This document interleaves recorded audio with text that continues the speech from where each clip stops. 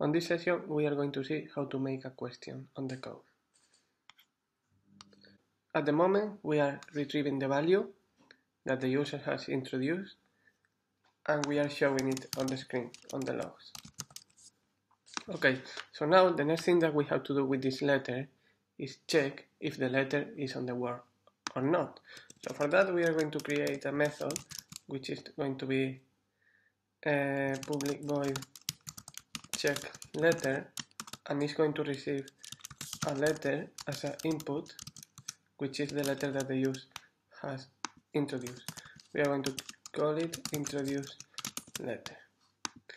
Okay, so now when we click on the button and the method introduce letter is executed, we need to call the method check letter. But it could be that the user pressed the button and there is nothing on the edit text.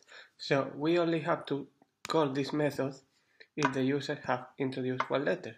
So that if is called an if on Java, and what I want to do is if letter dot length, because a string has an attribute which is length and it's going to tell us how long the string is.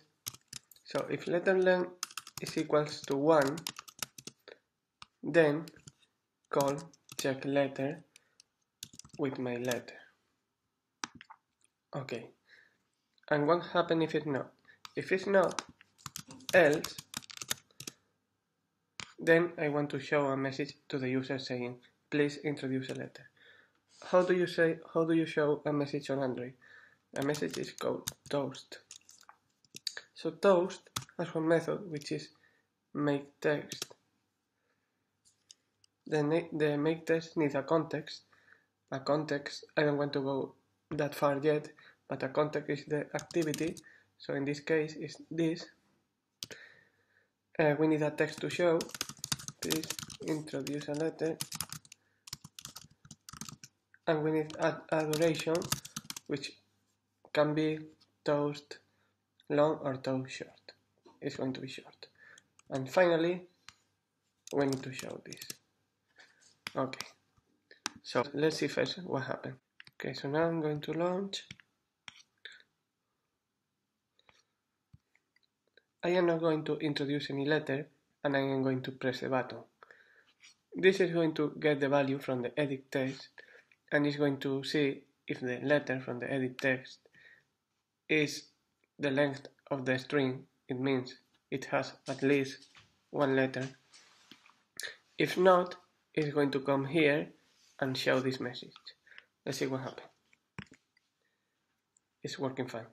Now if I introduce a letter, nothing happens because it's calling the method check letter, and the method check letter is still not doing anything. Okay, this is a basic if on Java. So you can have an if and else condition, which is if not. This is not mandatory. You could just have this, and this is a working if. You don't need to have the else if you don't want. For the condition, if you want to compare two numbers, you use equals equals. When you use just one equal, this means as assignation. So as we can see, when we create one value and we use one equals, we are assigning this value to the variable. So remember, two equals is comparing. We can use also here another condition. We can say that if our letter .length is higher than 0, then it means that we have one letter. And we know that maximum is going to be 1 because this is the max length. So this condition will also work. Also, if you have a boolean, you can use here just directly the value of a boolean. For example, if I have boolean b equals true, I can just have here the value of the boolean. And Android will say if this is true, I will come to the first condition. If this is not true, I will go to the second condition. Okay, basically this is the structure of an if.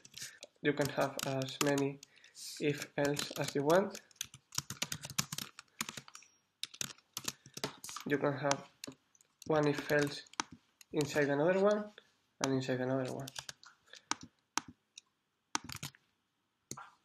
This can get a bit complex, but that is the basics.